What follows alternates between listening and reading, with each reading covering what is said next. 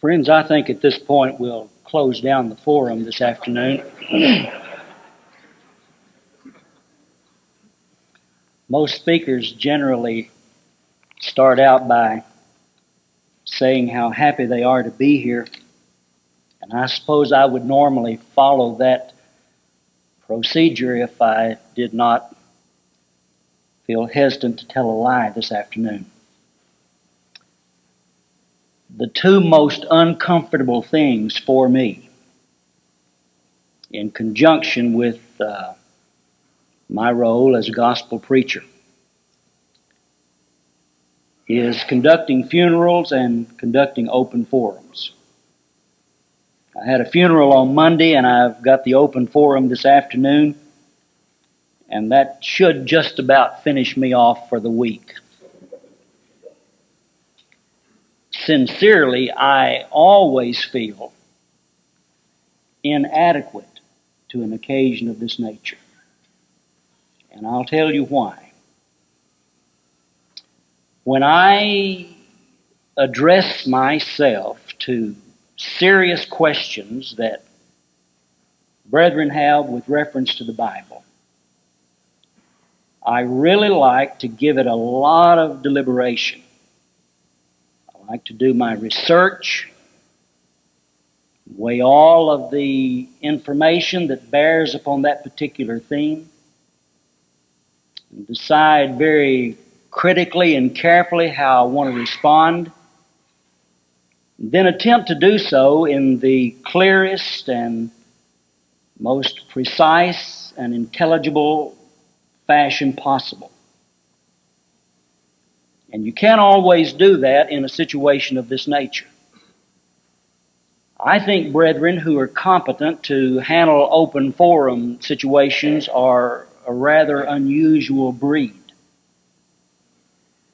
They have to be able to have a rich reservoir of Bible knowledge, but in addition to that, they must be able to think quickly on their feet and correctly, then to be able to present it in such a clear fashion that people do not misunderstand what they say. And I don't have a lot of confidence in my abilities all along the whole line that's involved here. I have frequently wished I were more like Brother Allen Hires, who has a rich depository of Bible knowledge and is quick thinking on his feet and is able to express himself so clearly. And he is truly remarkable in that respect. As I listen to Allen conduct the forums in various places from time to time, I get the feeling that he could take almost any subject and just talk on it all afternoon practically, whether he knew anything about it or not. He has the natural ability there that many of us would envy. Now I want to make another preliminary observation before we get into the questions specifically. And that is, as I noticed going through these questions, a lot of them deal with areas that are highly subjective. They address matters that are matters of degree. They address themselves to certain abuses that perhaps in initial stages may be rather innocent. But somewhere along the line we began to see dangers in these things, and it becomes a subjective matter as to where you draw the line and when the church has gone too far, etc. I don't hesitate to give an answer to something that I have a strong conviction about. I am not ashamed of anything that I believe the Bible to teach. And I can be very forthright and confident in that and have no fear of doing so.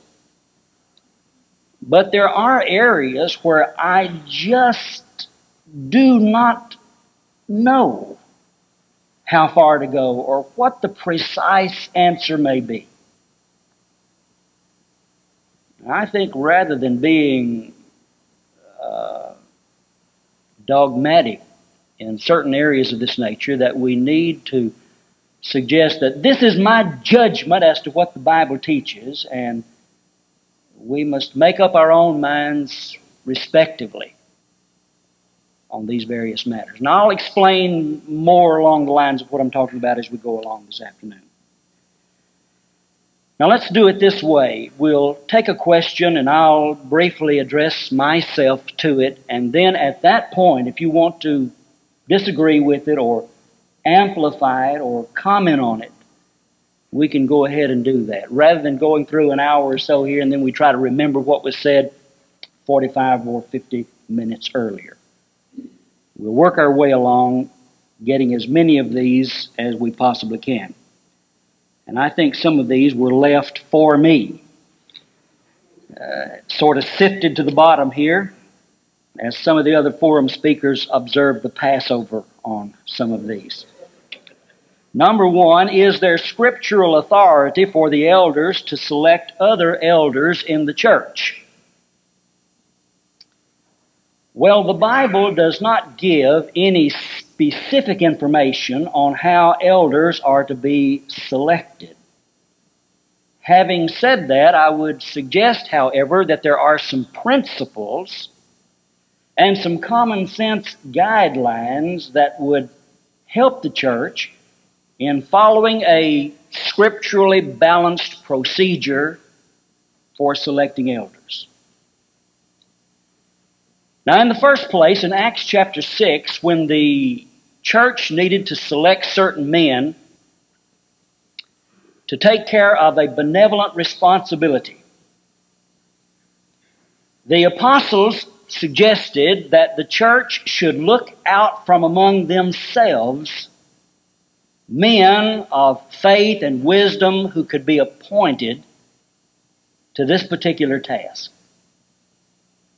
Now, I suggest that that passage contains a principle, a common sense principle. These men are going to be serving you. They had a rather tense situation there when some of the Grecian Jews began to complain that their widows were being neglected in the daily ministration.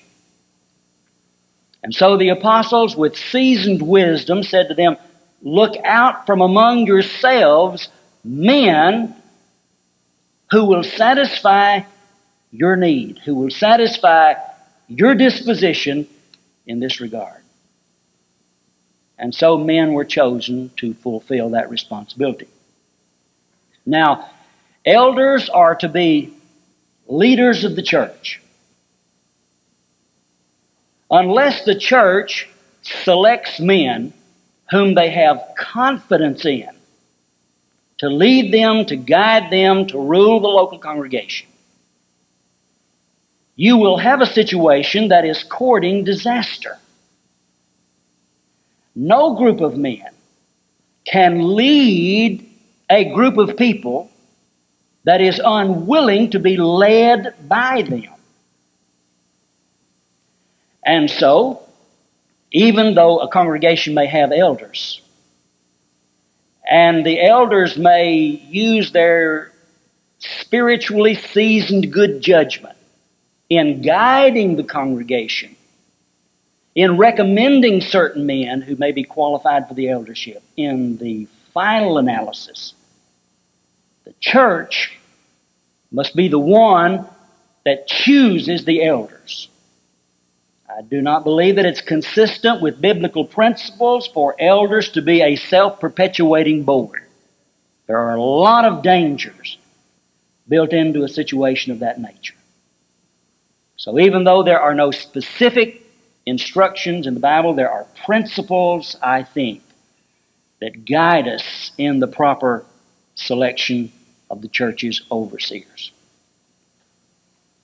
Now, does anyone have a comment or an observation that you'd like to make in connection with that?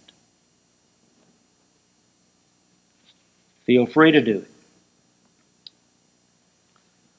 All right, question number 2. Does 1 Corinthians chapter 14, verse 26 teach solo or group singing in the assembly? I had another question along the very same line. And this is a concern that a lot of brethren have today because of certain tendencies that we see developing in the church. I think this is one of those questions that I suggested a moment ago is an area where there has to be some degree of judgment exercised. Now, it seems to me that there are two opposite extremes in this connection. First of all, an individual might conceivably argue the proposition that it's wrong at any time for a Christian or a group of Christians to sing in the presence of other Christians who are not singing. And to me, that would be an unwarranted conclusion. I think then at the opposite extreme there is the position being advocated now in some of our congregations that there's nothing unscriptural about having a church choir. And that we can in fact have services where we have an appointed choir that will sing songs before the congregation in which the church as a whole does not participate. Now, somewhere between those opposite extremes, good judgment and scriptural reasoning, it would seem to me, finds a happy medium. For example, let me raise this question. Is it wrong for the church to conduct a funeral service and not have congregational singing, but have a group that sings? For years, we have been having the type of services where it started out, I think, in this way. After the church regularly met for its worship service, then perhaps a dismissal prayer would be offered, and then a college group would come in, and the chorus would sing. And then that has begun to evolve into a circumstance where it's not separate now from the assembly, but the college chorus comes in and they conduct the Sunday evening service, and they have a sermon and song, and they sing one song after another, and the congregation listens. And our brethren began to reason, what is the difference between that and having a local group, some of our own people who are good singers, on a Sunday night once a month, or more frequently than that, to do a special singing service? It seems to me that the thrust of the New Testament teaching is this: when the church is assembled together for the purpose of worshiping God, the thing authorized by such passages as Ephesians 5:19 and the parallel in Colossians chapter 3 is congregational singing, where there is reciprocal action involved, speaking to one another in psalms, hymns, and spiritual songs, singing and making melody in your heart to the Lord. I think there's a terribly dangerous tendency now towards theatrics and performance worship.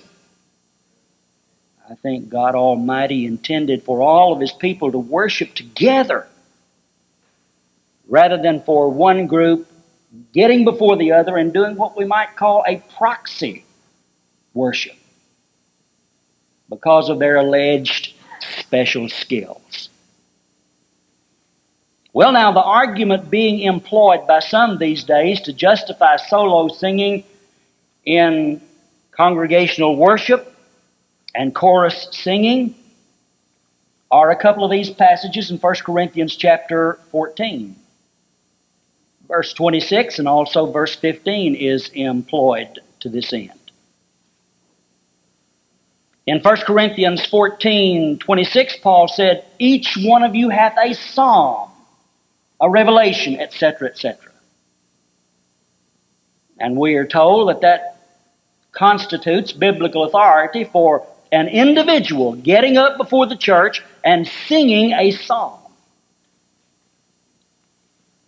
It seems to me, brethren, that that line of argumentation is divorcing the passage from its miraculous context. Now, if I understand the thrust of 1 Corinthians chapters 12, 13, and 14, the totality of that section is dealing with spiritual gifts. In 1 Corinthians chapter 12, the apostle lists a number of different spiritual gifts. He shows the unity that's characteristic of them and the fact that the source is the operation of the Holy Spirit. In chapter 13, he shows the attitude that ought to characterize those who possess spiritual gifts. They ought to do so in an atmosphere of love, consideration for their brethren, and incidentally in that connection, he also shows the duration of those spiritual gifts. And a very wonderful place to do it because he contrasts the temporary nature of spiritual gifts with the permanency of love and qualities of that nature. But then in 1 Corinthians chapter 14, Paul deals with the proper use of spiritual gifts while these were in the church's possession. Now, spiritual gifts were vehicles for the communication of truths in the infant church in the absence of the completion of God's written revelation. And therefore you have a unique circumstance. It is my conviction, therefore, that 1 Corinthians chapter 14, verse 15, and also verse 26 indicates that in that early infantile setting of the church, that God as a method of instruction sometimes gave them inspired songs and inspired prayers.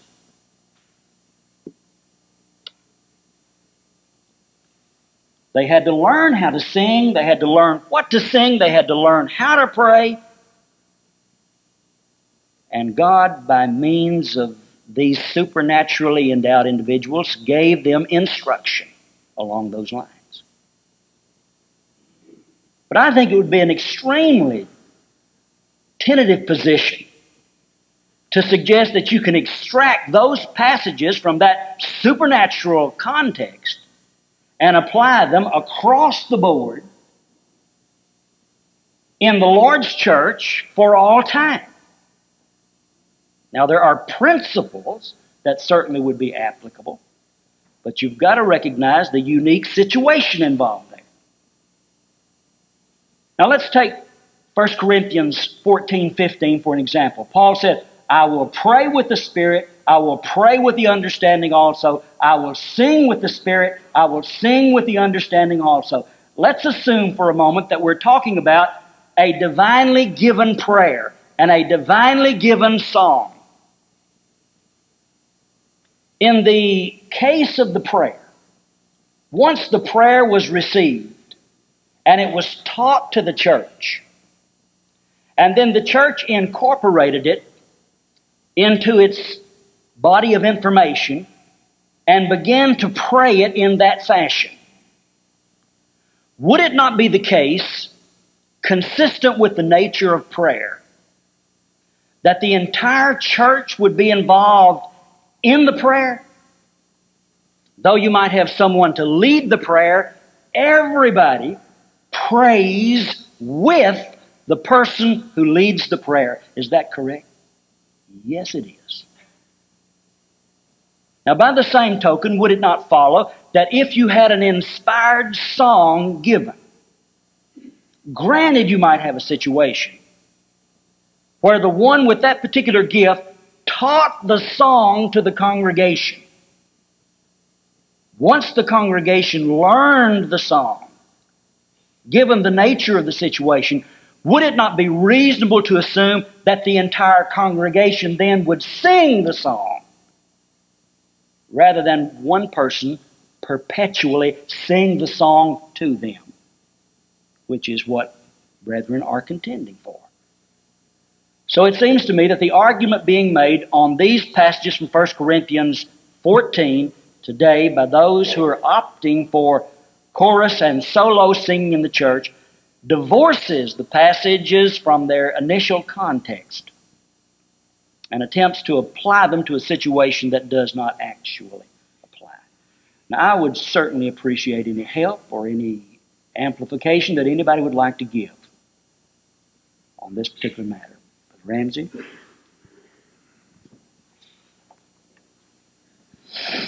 First of all, we are assuming in 1 Corinthians 14:26, when he says, each one hath a psalm, that it is to be sung.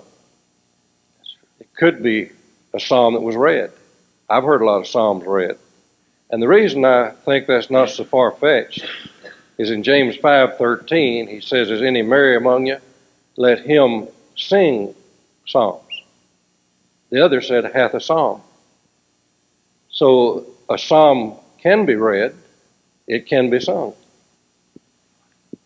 Also, and this is a very important practical point today, later in that same 14th chapter, it says, let your women keep silence in the assemblies. So that would take care of, if they could establish solo singing today with 1 Corinthians 14, that would eliminate women doing it. I think a lot of times we don't continue in a context. Those are two observations I'd like to make. Very well made. Appreciate those. Brother Foy.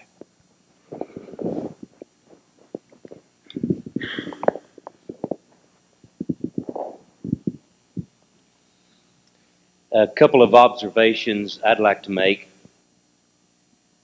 When a group gets up to sing, do they not, by that very action, refuse me permission to sing? A little quartet gets up, they start performing their songs. If someone starts singing along with them, what would it do to them? Somebody might sing out of tune and destroy their whole program. And the very nature of that is they're refusing me permission to sing praises to God at the same time they're doing that. And as far as I'm concerned, it's very dangerous. Some folks around here think that I like to sing a little bit, and that's true. But there are some of my brothers and sisters who don't like to sing at all. I know they don't, because it doesn't matter what happens, they don't sing. And I've had some of those who refuse to sing come and tell me, oh, I just love to listen so much. But God said sing. So from those who would say, I can't, to those who refuse to, we go back to the balance in that middle you were talking about just a moment ago. We still have Hebrews 13:15, which says, let us offer up then a sacrifice of praise to God continually, that is fruit of lips that make confession to his name. The word humnos is the word used there. Same word in Ephesians 5:19 and Colossians 3:16. Psalms and hymns and spiritual songs. And I personally have never been able to find any significant difference between psalms, hymns, and spiritual songs. Not any real significant difference. So we sing praises to God. That is what we do continually. And we still have singing and we still have words.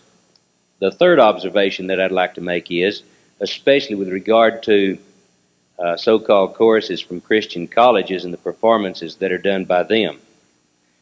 I'm aware that a number of years ago, most of the folks who made up the Christian chorus were Christians.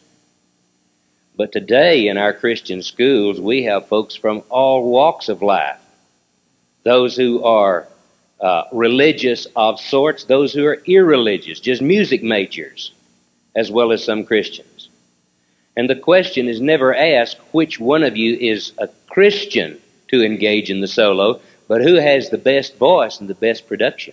And whether it is male or female, we have in those situations people who are not Christians and women leading in the services of God in the assembly, whether it be in the assembly or after the final prayer is said and everybody's just staying to listen. We still have women who are leading, they are teaching, they are preaching under some circumstances, quoting passages of Scripture, and that where men are present. In fact, we had a situation a few years ago on the campus of one of our Christian colleges where a group of preachers and elders together, even without their wives, were subjected to that kind of thing where we were taught and admonished by women doing solos, quoting Scriptures, and speaking in a teaching capacity. So all of these things come together. Wouldn't it just be a lot more wise for us to sing? Exactly. Very good comments. We are rapidly heading in a direction of tremendous change in the church along these lines. The female ministry is right around the corner. And I was conducting a gospel meeting in Southern California a couple of years ago, and they announced that they were going to have a singing on Sunday afternoon. So when we all convened back at the auditorium, all of these groups began to come in.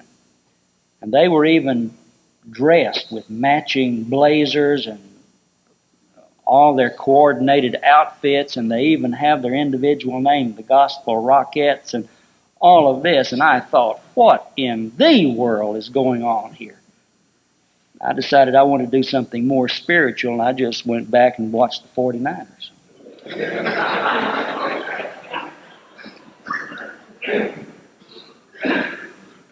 Brother Jackson, we have been told of the dangers of the modern versions, but should this be a matter of fellowship and division among brethren? Well, let's look at this and think about it for just a moment. If the translation issue is to be made a test of fellowship, where do we begin? Do we say that you cannot own a copy of any translation other than, well, first we've got to decide which one it's going to be. Will it be the King James translation? Will it be the American Standard translation? Will it be the New King James Version? Will it be the New American Standard Bible? Or which will it be? We've got to come to some sort of decision as to which translation will be the official translation of the church. And then we must determine to what extent you may or may not have any association or connection with any other translation. Can it be that you can own one to consult privately from time to time, but you could not carry it to the church building? Or if you did, you must transport it in a brown paper sack.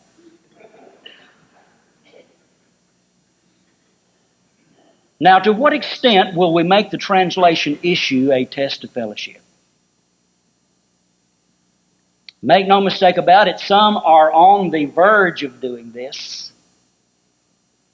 Some brethren have written articles in which they have stated that the American Standard Translation of 1901 is not the Word of God at all, but it is of the devil.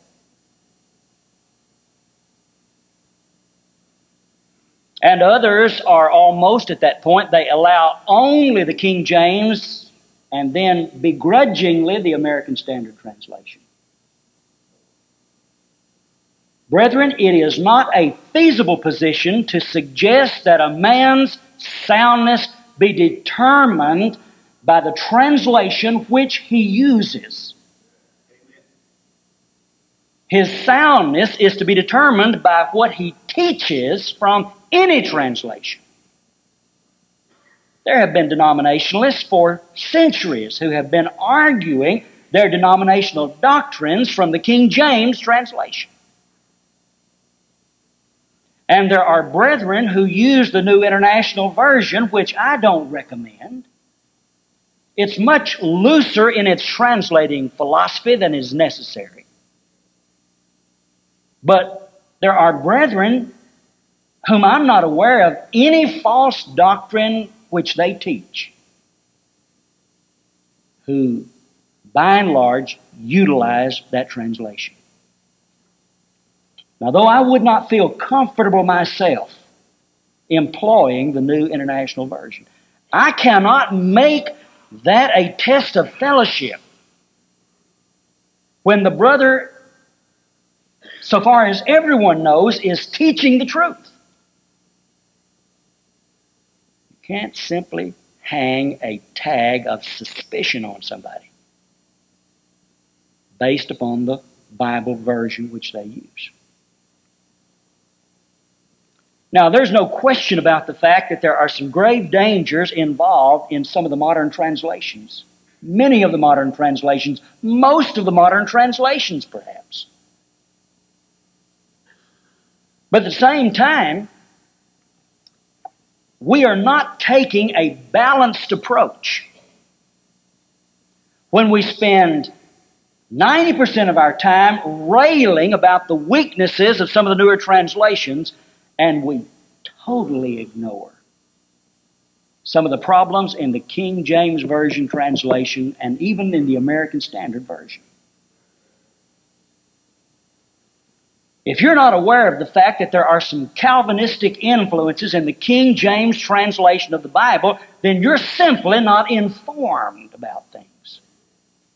There are some problems with some of the translations of the various passages in the King James. I think they're minimal compared to some of the egregious errors that are found in some of the more modern translations. But they are there nonetheless. Now, a few years ago, I wrote a little booklet entitled The Bible Translation Controversy, and I made an argument in that booklet with reference to the translation matter that I have not seen anybody in this brotherhood responsibly address. And it is this. In the 3rd century BC, the Jews translated the Hebrew Old Testament into Greek. And it's called the Septuagint version. Now, there are numerous significant differences between the Hebrew Old Testament and the Greek Old Testament. Numerous significant differences. As a matter of fact, it is the consensus of good, sound, conservative Bible scholarship that by and large, the Septuagint version is vastly inferior to the Hebrew text of the Old Testament. Some of the books are done very well, such as the Pentateuch. And other books, the Septuagint translators just butchered. And yet, did you know that our Lord frequently, when quoting the Old Testament to make his various points, would quote from the Septuagint, the Greek version, instead of the Hebrew? And dozens and dozens and dozens of quotations in the New Testament by inspired writers come from the Greek version of the Old Testament as opposed to the Hebrew. Now, here's a point I want to make. I do not believe that there is an English translation in existence that is as bad as the Septuagint compared to the Old Testament Hebrew text. And yet our Lord and the inspired writers of the New Testament quoted from that less than accurate version. Now, they never quoted any of the questionable parts. But why did they do that? Because the Septuagint version was the common version used by the average person in the Greek-oriented first century society. Now, I want to tell you something. The Lord and His inspired New Testament pensman would be in big trouble with some of our brethren today. They'd be suggesting that they were off on the translation issue, that they were loose on the translation issue. So we've got to try to use the best translation that we can, but we've got to allow some individuality, some exercise of judgment. I've probably got 20 or 30 different translations in my library. And I consult them all from time to time. But as a daily study Bible, I want the most accurate translation that I can get. The King James translation is a good translation. The American Standard Translation is a good translation. I think the New King James Bible is an improvement over the old, certainly in terms of clarity. The New American Standard Bible is a good translation. But we've got to allow some liberty so far as how brethren employ these various translations. Now, if you want to make any comments, feel perfectly free to do so, and disagree with me, that's all right. I'm not going to write you up. Nelson. In this matter of the translation question, I totally agree with you. And respond to this, if a congregation, eldership says that you can only preach out of the King James Version, however, you are a man, and I know several men in the brotherhood who actually carry around their Greek Testament, and they preach from the Greek New Testament. Would they be prohibited from preaching if they actually can read the Greek well enough and translate? Troy Cummings, as one example, who frequently will do that. Would that prohibit that man from preaching in that congregation if he frequently just carries his Greek New Testament? If I worked with a congregation where the elders requested that I use the King James Version in my preaching and public teaching, I would agree to that stipulation. I really don't think that they would probably require me not ever to refer to anything beyond the actual text of the King James translation. I've never heard of a body of men that ever did anything of that nature. But I would try to work under their oversight and to accommodate their request in that particular regard. And if I didn't feel comfortable with that, then I would move on to another situation and not create any difficulty within the local congregation. Someone else. Here's a good brother back here. Michael.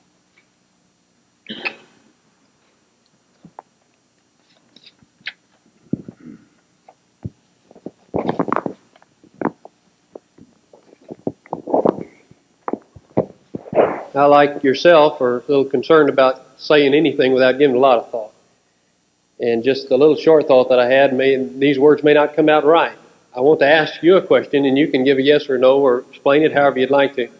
You mentioned that there were some points in the King James Version that were wrong, or a bad translation. Do you believe those, you did say as small as they were, do you believe those would cost you your soul? Were you to believe them? If perhaps you took them as an isolated matter without what the Bible elsewhere teaches on that same theme, yes. For example, in Acts 2:47, the King James translation says, "And the Lord added to the church daily such as should be saved." Now, the Greek text does not say that. It says the Lord added together those that were being saved. And the suggestion He added such as should be saved suggests the concept of predestination. Those who should be saved, those whom God had predetermined to save, such were added to the church. Now, Professor Plumptree, who was one of the translators of the American Standard Version, commented upon the King James rendition of Acts 2:47, and he said clearly there is Calvinistic influence in this particular passage. To mention another example, I believe it's in Galatians 5. The King James Version reads like this: the flesh lusts against the spirit, and the spirit against the flesh, that you cannot do the things that you would. That is not what the Greek says. The Greek says that you may not do, that you should not do certain things. But the King James translation leaves the impression that you do not have the power. The idea of hereditary depravity seems to be suggested in the English translation, but it is not conveyed in the original language. Now, those 2 points are dangerous points, but you can take the King James translation and refute those very points with other passages. Do you believe you can do that the same with the other the newer translation? Yes, I Like, think to a certain degree for example, that you in can. Romans, Pardon? about the sinful nature in Romans. The sinful You can nature in turn Romans in the is New very- International Version, for example, since that's the one that uses that, and show that it does not mean sinful nature in the book of Romans. Yeah, that's a very serious problem in the NIV, the sinful nature thing. I am not sure, however, that I'm not all that familiar with the various renditions of the different other passages in the NIV, but I'm not sure that there might not be other passages that would clearly refute the concept of sinful nature, even in the NIV. I'm not sure there are either. Yeah, I don't know. And that's why, though I see a friend of mine or a fellow laborer carrying some newer modern versions, I'm not saying I'm withdrawing fellowship from you, but I will go to him and say, I'd like to discuss this with you because I believe there are some problems. And he may say, well, if you use the King James, I want to discuss it with you. But we need to do some discussing, and we need to get down to some serious study, because as far as I'm concerned, we're being sold a bill of goods with the New International Version, with brethren saying, well, I thought it was what the church adopted. That's all they use basically, unless the congregation is awake and vital. That's all they use in these Bible Bowl quizzes that are used in different areas of town, where people in Texas travel to different towns. Some congregations do their own, and they use the more accurate translations. But we need to be a lot more careful than we are. And if someone's carrying it, we need to talk with them about it and be very serious about it, because I believe there are more. I don't personally believe, and I want to study what you've just said about in the King James Version, but I believe the problems in the newer versions will cause your soul to be sent to hell if you believe those and teach those.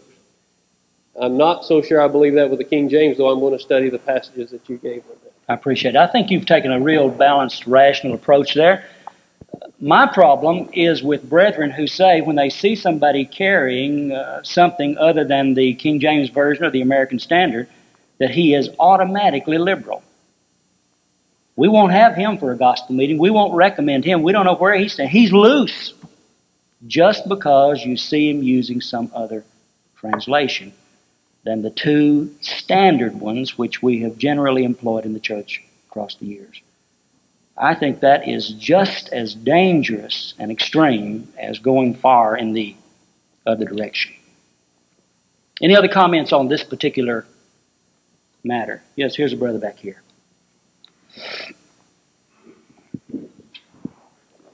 I want to say, first of all, that your opening comments there, I appreciate very much in regards to where do you start.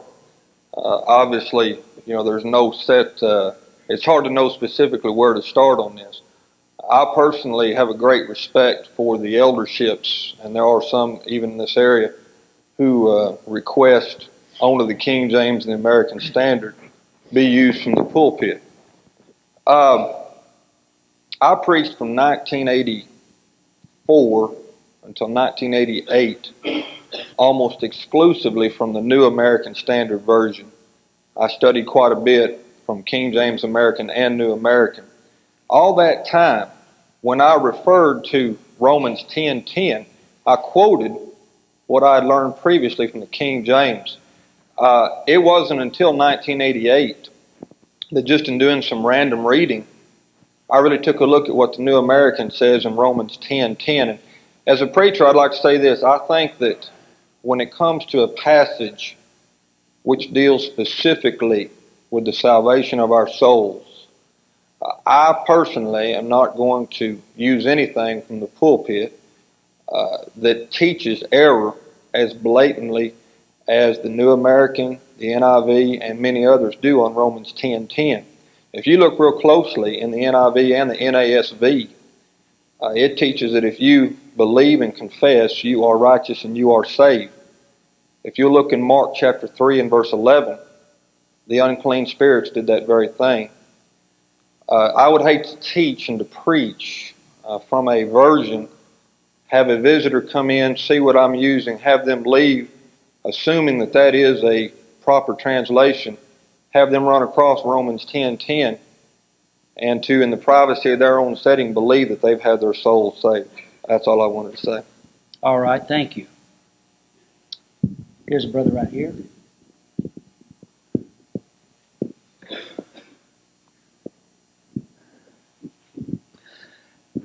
The one question that I often pose to myself in speaking of these new versions, what if we had nothing but the NIV? Where would the church be and where would our souls be? If that's all we've ever had to read and study. We're greatly benefited by the King James, the American Standard. But my problem is, where are we going to be when the New International becomes the Bible that has so long been the King James, and the King James is put aside? Where are we going to be then? That's a serious question to me. It really is. Let me make an observation here. I see coming on the horizon a great translation crisis. And for this very reason, the American Standard Version is just about to go out of print, probably forever. Star Bible Corporation has been the only company publishing that now for some years. And I was told just the other day when I attempted to order one of the leather-bound teacher's editions of the American Standard Version that they had less than 30 copies remaining and that they did not intend to reprint it. Now, they have a hardback edition, and when that's gone, they don't intend to reprint that. So the American Standard Version may be well on its way to being gone. Now, let me tell you something very practical. And you can disagree with this, you can become agitated about it, you can do whatever you want to. But the generation coming on now, in another 10, 15, or 20 years, is not going to be using the old 1611 King James Version. Now, either a new translation, a good translation is going to have to come along, or we're going to have to say, well, yes, there is a viability in the new King James Version. It's easy to understand. The New American Standard Version.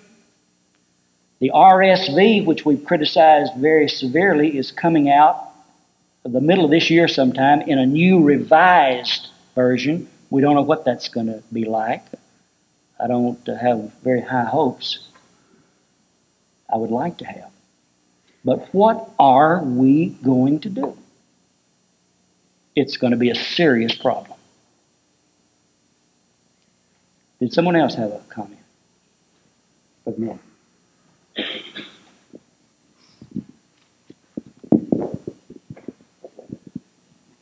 Let me ask you, Wayne, have you done any study on Romans 10:10 and the grammar there? No, I'm not familiar. I was not familiar with the thought that the brother introduced back there. Okay. Well, the Greek term that's used in that passage is ace, into. Mm-hmm. King James translation uses the archaic unto, which in my studies I found to be strictly an archaic term, and it's not. In fact, some of our brethren have preached that you believe unto, you repent unto, you confess unto, and you're baptized into. But if we'll do a little study on that passage, the word is eis. In which case the problem is not translation, the problem is understanding what's being taught there. And there are a number of passages that tell us we're saved by faith. Now we understand that to mean that faith is a part of the process by which we become a Christian. And I wondered if you'd done some study on that, would like to comment on that. No, I was not familiar with how what translation was that? New American Standard, you said? I was not familiar with how that read. I don't use that, and so I just was not aware of that particular rendition. Is that all on this, Brother Gary Workman? Wayne, I agree with everything that's been said about the dangers of modern translations, and I personally use the King James and American Standard about 95% of the time, or really all the time, unless I'm looking for something that I might use for illustration purposes where somebody perhaps rendered it better. But what concerns me at the same time, and I know it does you as well, is what you alluded to at the beginning of your comments on this. When there are brethren who are now holding up the names and putting them in print of the likes of Foy Wallace Jr. and Robert R. Taylor and saying these men are loose on the version issue, we're in trouble. Yes. And let me add this also. You asked, where are we going to be in a few years? If we think back over the 150 or more years that brethren have been meeting together and attempting to be the New Testament church on this continent, you stop and think about commentaries. What did brethren use for commentaries? I remember the time when brethren hardly knew anything besides Barnes and Clark. Those were the names I heard in my childhood. All the brethren knew about Barnes and Clark, but they didn't know much about anybody, especially within the church. And yet I never knew of anybody who used those commentaries who accepted the errors of Barnes and Clark.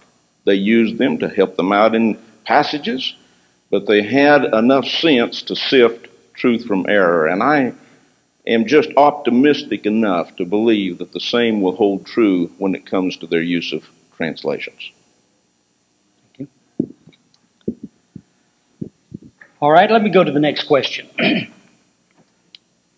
In Revelation 2:4, the church at Ephesus had left its first love. What had they left? In my judgment, the expression first love in that particular passage denotes the kind of initial love which had characterized those people when they had first obeyed the gospel. It was an enthusiastic, passionate, dedicated type of love. But as the years had passed, if we may borrow an expression from Matthew 24, verse 12, that I think contains an analogous idea. Jesus spoke of the love of some waxing cold. And so I think the allusion in Revelation 2 is to the fact that those people, when they had initially obeyed the gospel, had had a burning, passionate love for the Lord. But they had waned from that. Their first love, their initial love, had grown dim, so that they needed to repent and to rekindle that type of fervor in their lives. That's my answer in 25 words or less. If someone would care to amplify that or comment, I'd be happy. Yes, sir.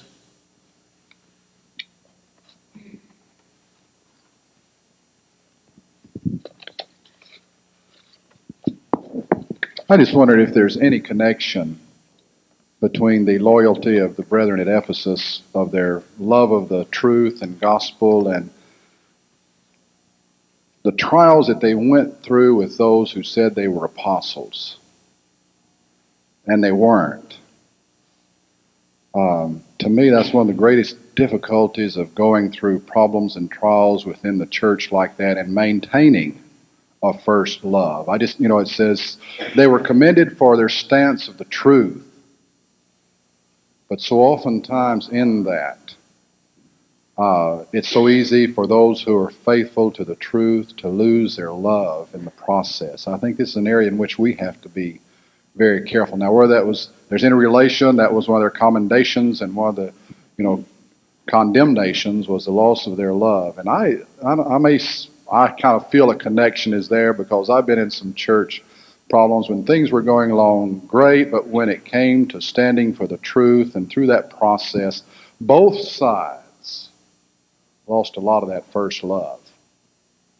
And I don't know whether that's a connection in there or not in that passage. But I'm not sure whether or not it is in that particular context or not, but I think you have put your finger on a very vital point. And that is the fact that when the church becomes so embroiled with constant internal controversy, it absolutely wipes you out, to where you get so tired of something all the time, fomenting and working and sapping your energy and draining your spiritual enthusiasm, that you get to the point where sometimes you begin to lose your vision of what this is really all about. And I think that we are perhaps very near that point in the church right now. There are so many genuine problems which deservedly demand our attention. But then, in addition to those which are significant enough, we have manufactured all of these other peripheral issues which need not be nearly so dramatic and nearly so big. And we have heaped upon ourselves problem after problem after problem, to where we're just operating at a hair trigger level. We're just ready to jump at any moment. And you just cannot thrive and operate on a high spiritual plane in that kind of an environment. I think that point was well made. All of us could certainly take some direction. Here's a brother who has a comment. Yes, sir. Brother Jackson, I'm not a preacher, so I'm really not supposed to talk. But probably say something more bad than all this love that these Ephesians left, I'm sure included their love for the Lord. But along with that, I'd like to say that it probably included love of the brotherhood. I think certainly that would be involved. Brother Jackson, I think you hit the nail on the head when you said it was the fervor that they once had that they lost. I began a series on love 2 Sunday nights ago that I hope to continue for a number of Sunday nights, and last Sunday night preached on what Jesus called the first and great commandment, which is to love the Lord our God with all of our heart, soul, strength, and mind. The soul, sum total of our being, every part of us to love God. And obviously they had lost that. They lost that fervor of their entire being of loving God and wanting to obey His commandments. So I think you got that right. I did want to make one other comment in relation to this concerning the things you said about this hair trigger idea. And it seems like that we have so much going on in the brotherhood today in the way of real, tremendously frightening liberalism. I've listened to 2 tapes recently, one that was delivered at the Nashville Jubilee by a brother in our brotherhood who basically said, we ought not to let whatever doctrinal differences we have concern us at all. Just love one another like porcupines in November, just kind of huddle up to one another, and despite the fact that we're prickling one another, just let love cover the multitude of differences there. And then I listened to another tape the other day of a brother who preached out at the youth forum out at Lubbock Christian College. And I found myself just really almost being in tears as I listened to some of the things that he talked about and advocated that are taking place in the brotherhood of a serious nature, women leading in worship, things along that line. And then I hear us who I feel like, basically agree on the authority of the Scriptures and wanting to have justification for all we do in worship and practice, splitting hairs over little minute issues, dividing ourselves and splintering ourselves further, when it seems to me that we ought to be rallying around one another in the Word of God, trying to prevent the rank liberalism that is carrying the brotherhood off by the droves. Well said. I know the tape you're referring to, Randy Mayu spoke at the Lubbock Christian University Youth Rally back 2 days before the San Francisco earthquake. And his presentation on that occasion was just about as earth-shaking as what we experienced on the West Coast. I believe it's the most radical thing I've ever heard. And I have written a review of that particular presentation that will be published in the February issue of the Christian Courier. I don't devote this paper to an exposure of brethren month after month after month, but occasionally certain situations are so dramatic and so dangerous that I think those who have some degree of influence, however small it might be, do have a responsibility to speak out. Oh, from beginning to end was about the worst thing he said. But the instrumental music issue, he suggested that that was really a rather irrelevant matter. Grace alone, he suggested that if we took a poll from the audience, wonder how many might think that Mother Teresa was saved. He thanked God for the preaching that Billy Graham is doing behind the Iron Curtain. He suggested that if a great persecution was to come upon the church and we had to meet underground, that we would not be checking passports as people came in the door and inquiring, were you sprinkled, were you immersed, this and that. There are young women, he said, in the church who are majoring in Bible at our various Christian colleges who want to be ministers in the church, preaching to both men and women. He said, will we have no place for these in the next few years? And he concluded by saying that in the 1990s, diversity will be the only game in town. And he threw down the gauntlet. He threw out the challenge, and he said, if you're not willing to diversify, you have had it. It is over. You are out of business. And as I listened to that tape, and I heard the audience laugh, he would pull jokes, and they laughed. He had them in his hand. I thought, oh my, what is the condition of the church? The fact of the matter is, I have taken that sermon and another by Larry James, which is a defense of instrumental music, in which he ridicules every argument we've ever made and argues strongly that there is nothing unscriptural about the use of instrumental music. He preaches for the Richardson East Church, I guess right here in your area. And I've taken both of those sermons and put them back to back on a tape, and in this review that I have written, I'm going to offer it to brethren to write for, to hear for themselves. I think you need a good dose of shockability. Instead of hearing what some of us tell you is occurring second-handedly, you need to hear it. And like this brother said, you'll have tears in your eyes before it's over. An alarm in your soul. It's later than we think. Anybody want to say anything about that? Somebody might have additional information here. Yes? Not particularly on that specifically, but the whole gamut of things. It's so hard not to see a parallel of the truth being brought out just in sackcloth almost. You say that probably one of the most recognized accurate versions will go away, and people like to hear the things you just repeated. The people generally aren't a very good gauge, but they buy the Bibles, and if they don't buy them, they aren't published. Right? But when they do buy them, we have so many versions. Can we know the truth?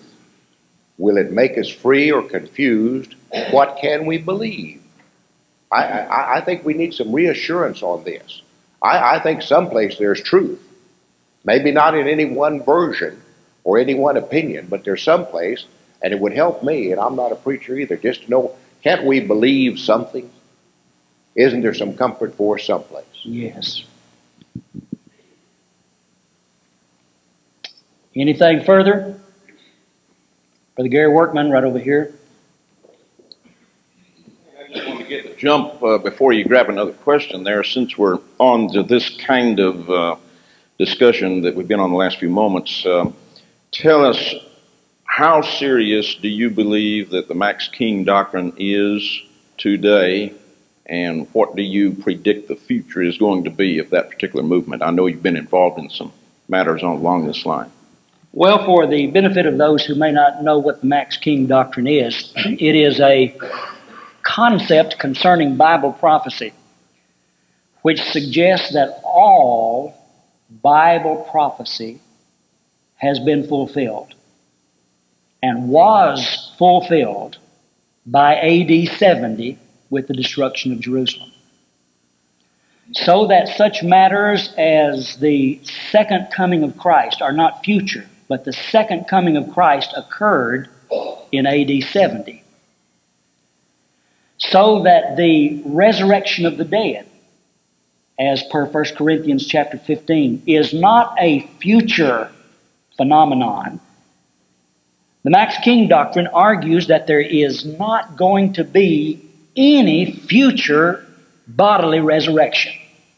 But they spiritualize that chapter and suggest that it's talking about the fact that between 30 AD and 70 AD, the church was buried under the oppressive influence of Judaism.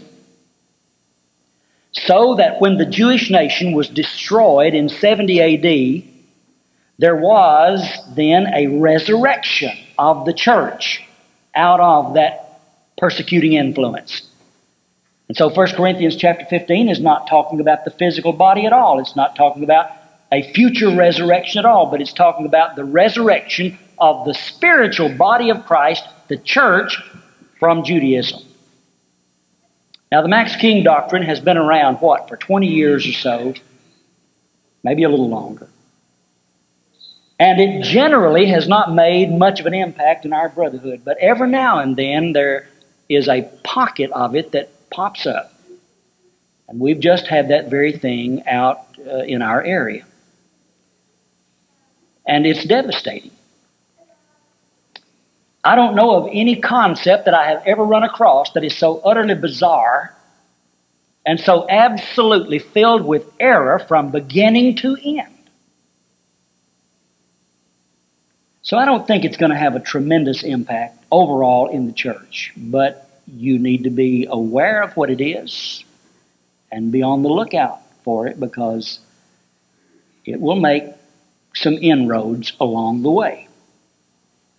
And it could be where you are. Anything further on that, Brother Melson?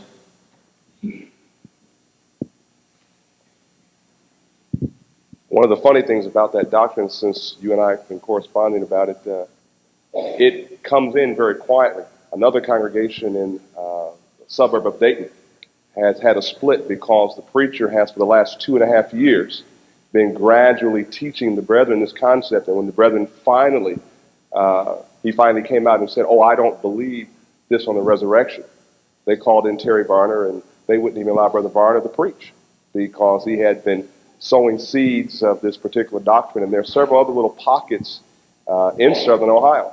These brethren who have been just imbibing on Max King's concepts over the years. The thing is, they're not coming out publicly and saying this, but gradually teaching bit by bit by bit. So the question is, we really don't know how many individuals are involved with this, and it seems to be spreading in other parts of the country, but very quietly. As Peter says, they're really bringing this thing in by stealth. Right. Here's a gentleman back here who has a comment.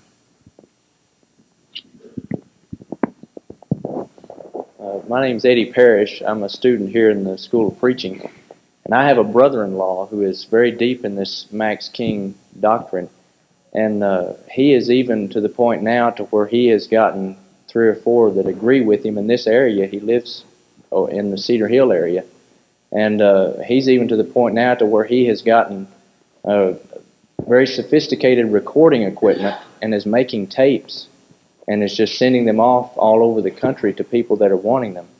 And I've noticed the same thing that Brother Melson said, that, you know, he won't espouse this publicly very much, but he'll pick 2 or 3 from the congregation where he used to attend and get them to believing it, and then they start out and they pick 2 or 3 and they'll just propagate it that way instead of doing it publicly.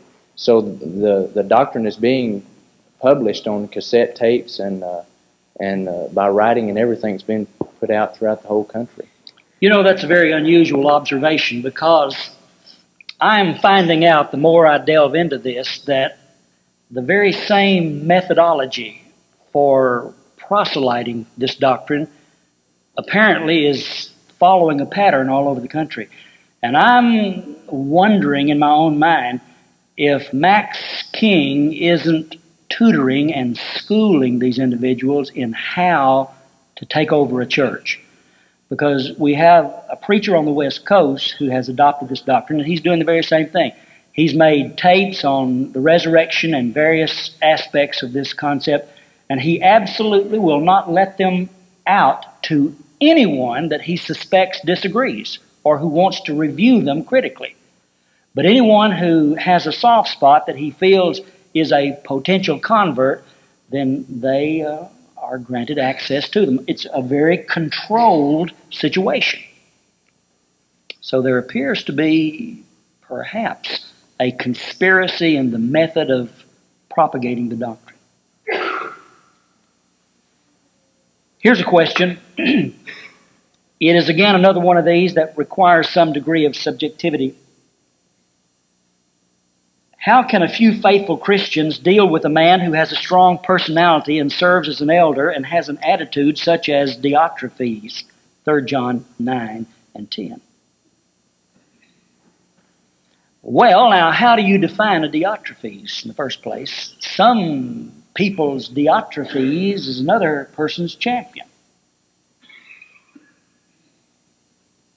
Who is the Diotrephes?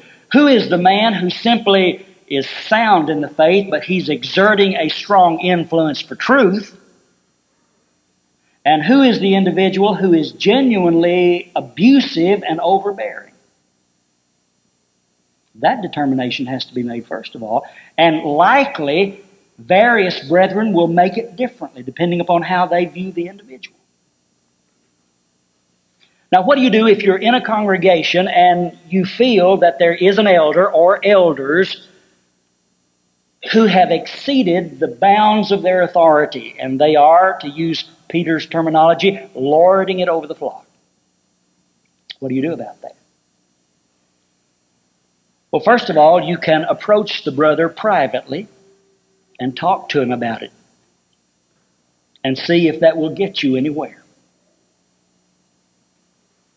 And if it does not, if you find that there are others who share that common opinion, and the elder's disposition is so openly flagrant as to be generally recognized,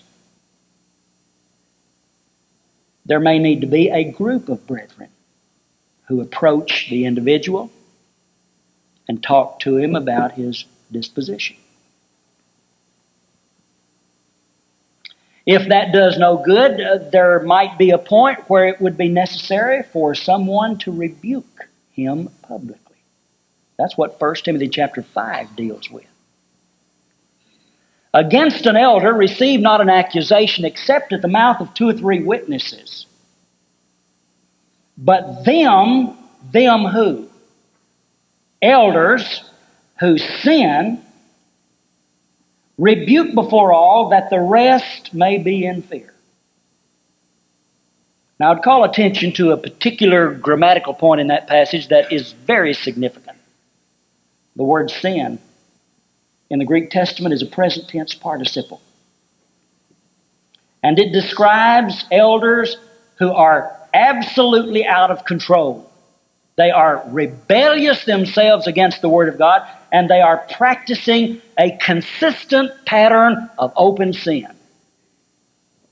Once the case against them has been built with adequate evidence and testimony, they may be publicly rebuked. And certainly there could be a point where the congregation approaches an elder and asks him to resign. A congregation that has the right to ask a man, because of his Bible qualifications, to serve as an elder if he disqualifies himself by actions or attitude. The same congregation has the right to ask him to cease serving in that capacity. If that is not the case, then you have an out-of-control situation, a built-in dictatorship that will absolutely ruin the church. But you had better be very careful. Very careful. Elders need to be given every benefit of the doubt. And they may be privy to information that you are not aware of. They may be handling a situation in a manner that is consistent with their judgment, and you don't have all the facts. And they may seem to be acting in an autocratic fashion when in reality they may not be. So you better be sure you have the goods. But then in the final analysis, if you feel that there is one or more elders who are acting in a Diotrephian fashion, and you simply cannot tolerate the situation any longer, then move elsewhere to a new environment where you can work in behalf of the Lord's interest. But there's so much of this that is open to judgment. When do you do this? When do you say this? When do you make the move? How do you go about it? That has to be facilitated in an environment of spirituality and not reactionism, not hostility, not anger, not lashing out. It's got to be done coolly and calmly and consistently with Bible principles. And too often the case is things go so far that they're out of control and everybody's just reacting and the whole situation is so explosive that it just destroys the church. We ought not to let it reach that point. Anybody have a comment or an observation to make in that connection? Well, that brings us pretty close to the end here, Dave. How long? All right, I think we'll just go ahead and conclude at that point if we can. Yes, sir. Johnny Ramsey. I wanted to say this as we bring to a close. I am so glad you feel uncomfortable and ill at ease in an arrangement like this. Because if you felt real good, it'd be so rich we couldn't take it. Brother Wayne? Yes. Back in the 60s or early 70s, Brother Roy Deaver wrote an article entitled Transition Completed. It was in the Gospel Advocate and also in the Biblical Notes. It dealt with the use of the word ace in Romans 10. He showed why the translators of the King James and American Standard used the word unto instead of into. I think if you'd write Roy, he'd be glad to give it to anyone who would like a copy. Well, I'm certainly happy to know about that. Anything further before we conclude this session?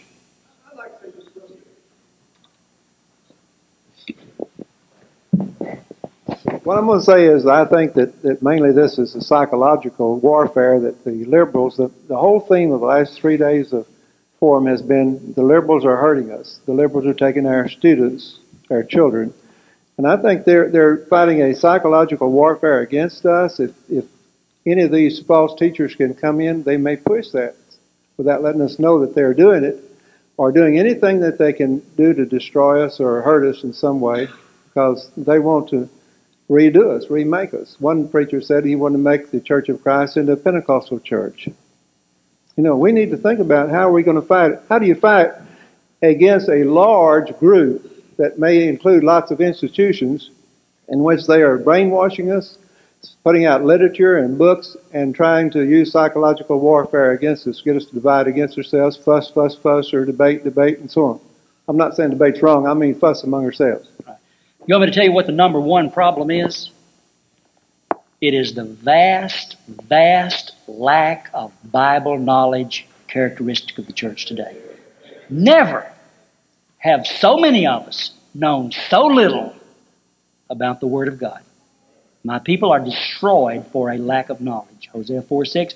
My people are led into captivity for a lack of knowledge. Isaiah 5:13. Until we get back to filling the hearts and souls and minds of our people with the Bible, we're going to continue to see them tossed to and fro by every wind of doctrine.